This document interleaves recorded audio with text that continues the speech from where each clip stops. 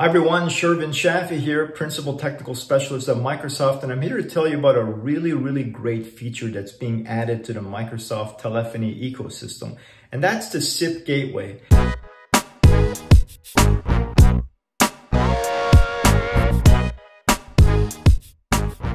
Now, the SIP gateway was actually announced about a year ago, and there was a discussion about it at Microsoft Ignite in March of this year. But recently, it just went into preview, which means that customers that are interested or your team nominates you can actually start trialing this. Now, what the SIP gateway is basically if you have a phone, like a Cisco phone or a Polycom phone or a Yealink phone, that is not Teams certified, but you want to connect it to the telephony environment from Microsoft, you can. So certain makes and models qualify as well as the firmware that this needs to be on, but it's really great news, right? Because you don't have to change that piece of hardware that's sitting on the desk. It can actually be reused with our cloud telephony services. So what we did for video conferencing, the ability to use those Cisco telepresence endpoints to call into a Teams meeting using CVI, Cloud Video Interop, we're now doing with this SIP gateway. We're allowing you to use Cisco phones and Polycom phones to connect to Teams for calling. So we still have those great Teams certified devices that just natively work with our environment. But if you bought thousands or tens of thousands of these phones and you want to use them, why not use the SIP gateway? Now, remember, in the past, I've done videos where I talk about, do you actually need a phone? Do you actually need a phone number?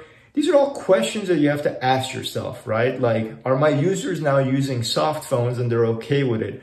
Or can I trim back the number of desk phones or phone numbers that I have because people are communicating in different ways? So as you're modernizing your workplace and you're moving to Microsoft for telephony, you want to start to realize where you can cut some costs. So let's look at the details of this. From a Cisco perspective, we're going to be supporting 11 different models, 68, 78, and 8800 series phones. Not all of them, but some of the models inside those lines. Now, here's the key.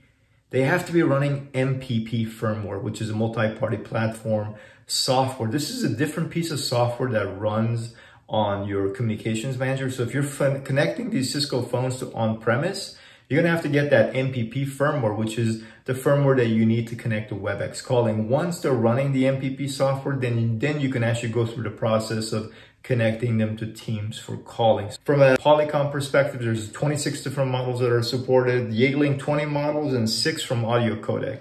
Now, from a feature perspective, these phones are more on the basic side, right? So think common areas or users that are not really power users that can use these devices with Teams.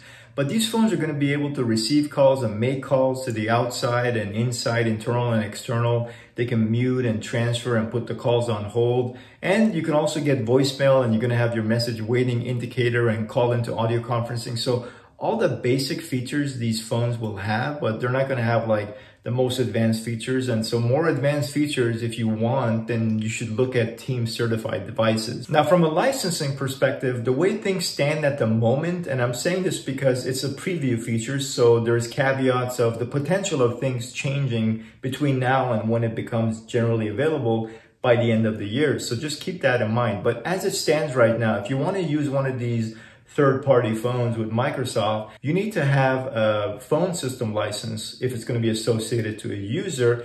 And these phones also have to have a phone number, like a PSTN, a DID, so they have to have a phone number they can dial out and in. Now, if you want to use these for common areas where it's not associated to a user, but it's basically just in a lobby or in a lab environment, then there's a common area phone license that we have for Team certified devices as well as these. I'm super excited about this feature. This is really just the beginning, but it's already coming out with a bang with all these different phones, makes and models and features that we can support. And it's only going to get better from here with those additional features, not just phones, but really cool stuff that's going to be added to the SIP gateway. And the SIP gateway, by the way, lives in our cloud. So there's no additional infrastructure cost for you. It's just a service that we're providing in the cloud. So I hope this was helpful. Drop me a line if you have any questions.